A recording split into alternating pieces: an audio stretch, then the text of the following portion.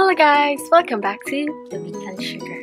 This week, just like last week, we are going to make another savory food. And as you can guess from the title, we are going to make some cheesy croquette, if I pronounce that right. So I'm going to show you the ingredients step by step, but first we start with 2 potatoes. You don't need to get out the skin, you just have to wash it with water and then brush any dirt that clings to it.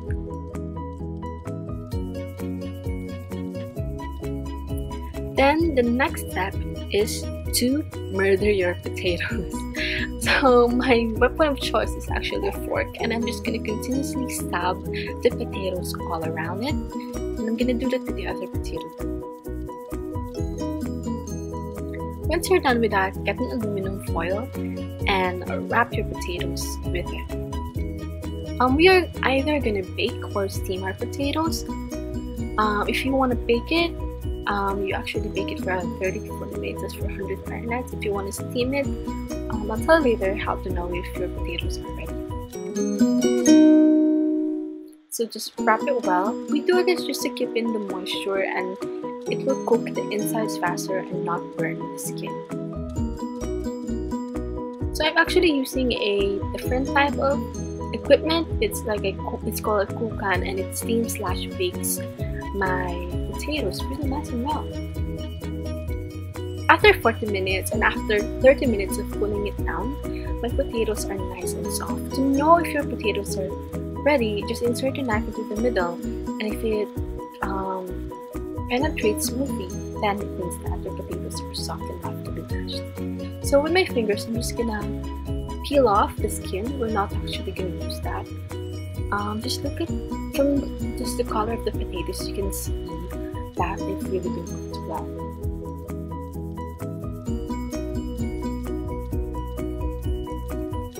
Once my potatoes are nice and naked, I'm just gonna get a bowl and transfer it there. And again, with a fork, I think the fork is an equipment that is very important in this croquette making. I'm just gonna mash the potatoes. And since they're very soft and pliable, it's very easy to do this. But if you don't want to do this, or if you're making a larger batch, you can use a food processor.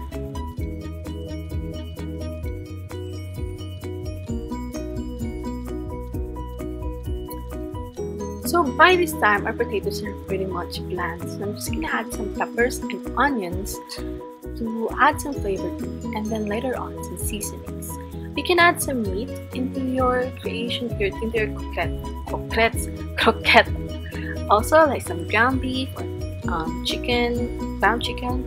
It depends on you, but I think that the pepper and onion is a nice basic start to it. So this is, by the way, how you core your red peppers. So I want to cut my peppers and my onions into cubes just so that it meshes well with the mashed potatoes and I don't get big chunks of them.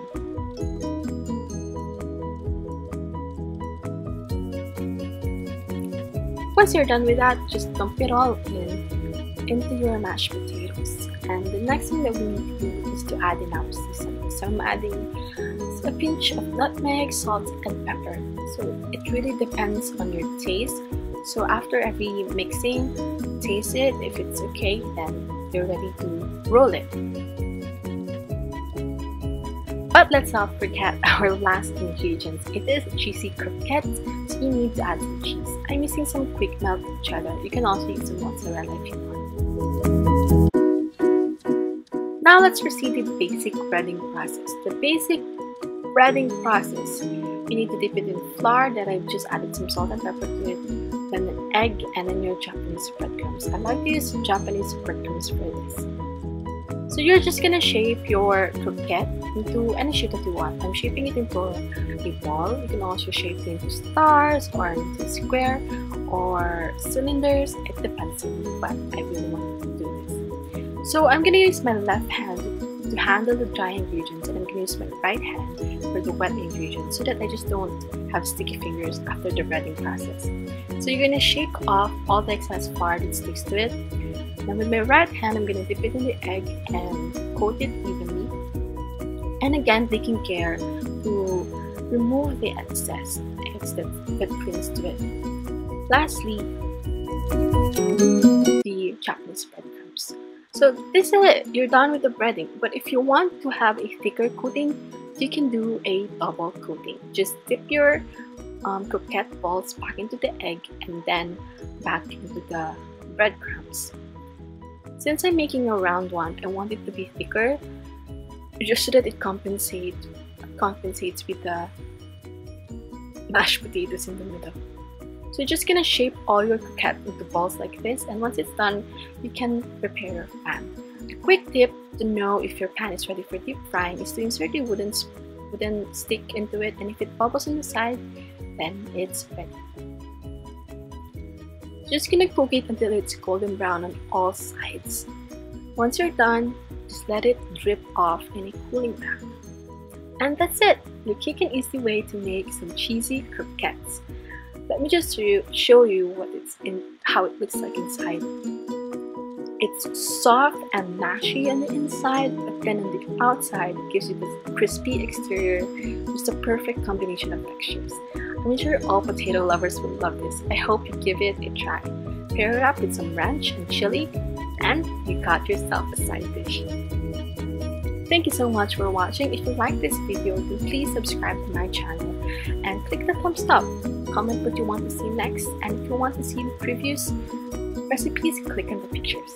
Thanks for watching. Bye!